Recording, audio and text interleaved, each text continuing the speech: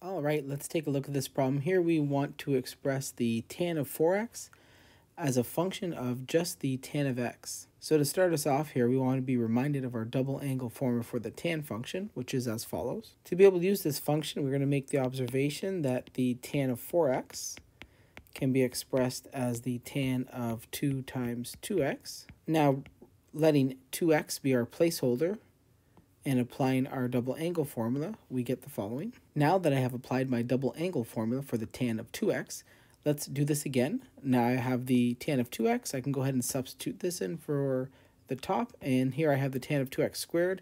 Again, I can substitute that in, giving us the following. Now we're going to take a look at cleaning up the top and bottom. I'm going to go ahead and distribute this power of 2 to the numerator denominator of this expression, get a common denominator, and I'll go ahead and pass that 2 into this expression, giving us.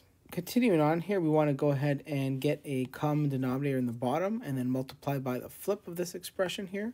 All right, I went ahead and got a common denominator here. I then multiplied by the flip. We have the following.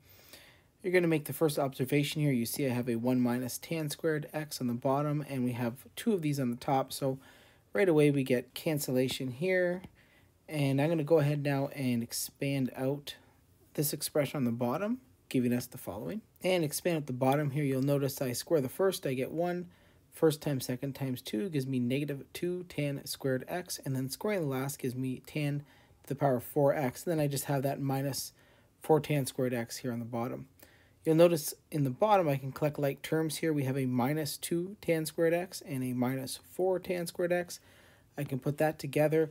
I'm going to do that. I'm also going to distribute the top here, giving us 4 tan of x minus 4 tan cubed of x, all divided by 1 minus 6 tan squared of x plus tan to the power of 4x. So now we have expressed the tan of 4x as a function of tan x. Thank you.